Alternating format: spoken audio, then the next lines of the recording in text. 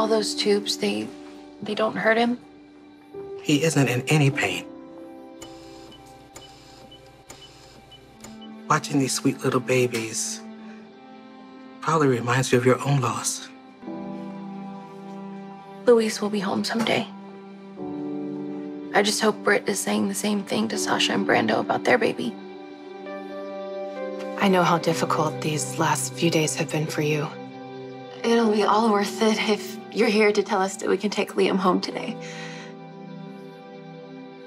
That is why you're here, right? I'm sorry. Liam won't be going home with you today. So tomorrow, then. Yeah, or the day after.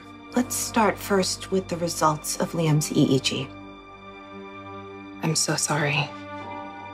The tests indicate Liam has brain damage. Is there anything you can tell me about Liam's condition that doesn't breach HIPAA? I'm afraid not.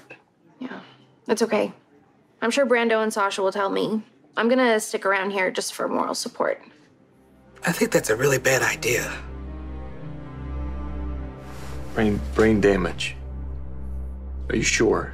I mean, don't these tests have a margin of error? You know that Liam's brain was deprived of oxygen during the placental abruption. Yes, and you thought that a cooling treatment would help give his brain a chance to recover from the trauma for 72 hours.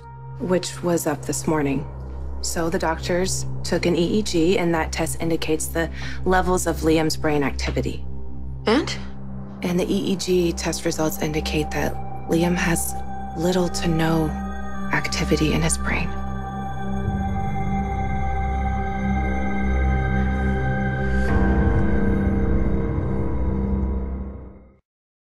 Little or no brain activity. What does that even mean? Liam has no cognitive function. Or motor function. He has no capacity to think or grow. His life can only be sustained through machinery.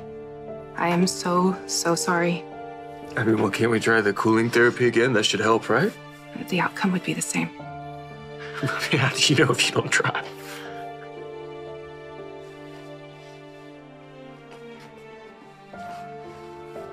Brando, Sasha, the tests show an almost complete lack of brain activity.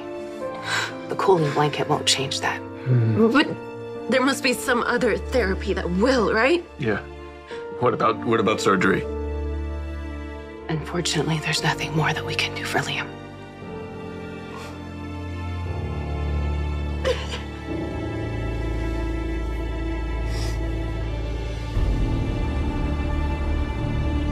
Brando and Sasha